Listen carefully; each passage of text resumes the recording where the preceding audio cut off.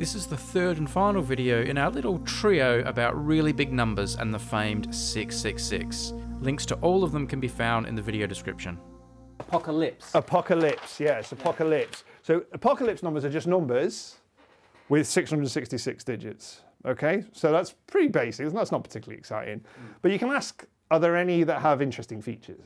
So you could ask, what about the ones that are prime numbers, so the prime apocalypses?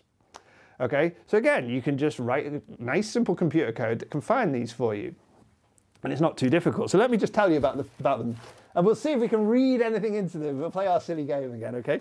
So what's the first apocalypse prime? So I imagine the first number that is an apocalypse number will be 1 with 665 zeros Correct. after it. I'm going to guess, I'm going to hope that the first one is 1, 664 zeros, and then a 1. No. Ah, It's not. Soz. no. No, it's not. That's composite. Yeah. What is it? It's this one. So it's 1 with lots and lots of zeros. Yeah. And then it ends with 1, 2, 3. So the first one. Yeah. You like the 1, 2, 3 structure there? That's nice. You're happy with that? I was Yeah. only out by 122. Yeah, you were only out by a few. That's true. Yeah. So this is the first. Okay. Whatever. I don't know. I just don't know what to make of that. Don't know what I'm going to do with that. But let's do the next one. The next one. There's a bit of a jump to the next one. Not a massive jump. The next one ends with 1837. Okay. So 1837. What's that got to do? That sounds like a date. Maybe that's a date, right? Yeah. Okay, what date? 1837. What happened in 1837? Well, I looked it up. A few things happened. There was a big earthquake in Syria. Lots of people died. Devastating earthquake in Syria. Queen Victoria ascended to the throne.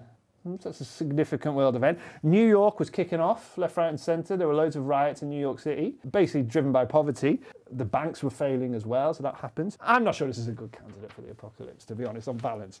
So the next one, after this, is, well, this. Okay, that's the next prime apocalypse. Now that's the future, right? So maybe we should be worried about that date. Who knows? Yeah. Right? Okay, so That's when Everton will next win the league. that wouldn't be. I think that's much later, mate. That's much less not going to happen. Yeah, there was 1995 was the last time they won anything, and then they did nothing for a long time after. Okay, so how many apocalypse primes are there in this span? Yeah, so there's probably around. So the way you can ask this is you can ask. You know about the prime counting function, which is basically how many. So the prime counting function, pi of n, basically tells you how many prime numbers are smaller than n. Essentially, how many do you get up to n? And you know how this behaves for large n. It's known that this goes like n over log n. So you can use this prime counting function to work out how many are between 667 digits and 600 and 600 and the last 665th digit, if you like. So if you do that estimate, you find that there's going to be about, by my count estimate, about 5.9 times 10 to the 662 prime numbers that have 666 digits. So there should be about this many apocalypse primes. That's a lot. I would have thought when numbers got that big, primes were going to be more sparse than that. Well, and they do. Numbers, they do. But the problem is, there's so many of them. You're talking about a huge range. There's a lot of 666-digit numbers. There's an awful lot of them. And so, yeah, actually, whilst it does get, density does go down, there's still a lot of them because you're covering a large range. It's all a bit unsatisfactory, I think, I think because there are a lot. I agree. Don't like that there's a lot. So actually what Pickover is looking for, he looks for Fibonacci numbers that are apocalypse. So Fibonacci apocalypse numbers. Now that's a slightly different question. So if you remember what the Fibonacci sequence is, so its Fibonacci sequence is something like the following. So you start off with 0 and 1, take the two numbers before and add them together to get the next one. So I take the two numbers before, 0 and 1, add them together, 1, right? Now I take the two numbers before, which is 1 and 1, add them together, I get 2. Two numbers before, it's 1 and 2, add them together, I get 3. And you can carry on, right? Build the Fibonacci sequence. At some point, you would expect, maybe you would or maybe you wouldn't, that I'm going to start getting 666-digit numbers in the Fibonacci sequence. Now, where are they? Okay? So again, you write a computer code, you find them. Okay, so that's what I did. Although some of these were already known. And it turns out... I would have thought there weren't many.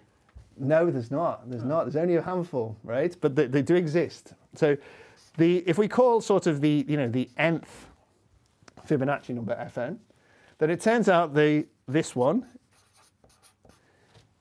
is Apocalypse. So this is the 3184th Fibonacci number that has 666 digits. In fact, the next one does as well. That one does as well. In fact, if you go up to 3188, that one does as well. So all those do, but the next one won't. So there are 5? Yeah. So there's 5 of them. Yeah, exactly. That's it. And also, maybe these are years. I can't resist it. And none of these are prime. No. So that's another feature to it. So there are 5 666 digit long Fibonacci numbers. Exactly. I did not know that before today. Yeah, and of course the Fibonacci numbers, they're kind of, whilst primes are interesting, Fibonacci seems to have something to do with nature. It seems that, the Fibonacci sequence does show up a lot in nature. We know that the growth of sort of biological systems seems to recognise the Fibonacci sequence. We know that you see the golden ratio in nature. And of course, the Fibonacci sequence, the ratio of the numbers, it tends to the golden ratio. So who knows? Maybe there's something in this. Ridiculous. Love it, man. That's brilliant. I love that. I love that stuff. I could talk about this all day. Could ever write down +1. Okay, you couldn't do something like that because obviously, you're going to get caught into logical loops. It's going to be a nightmare. It's considered ungentlemanly.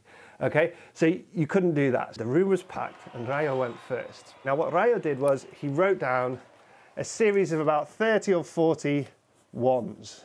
So it seems like a large number.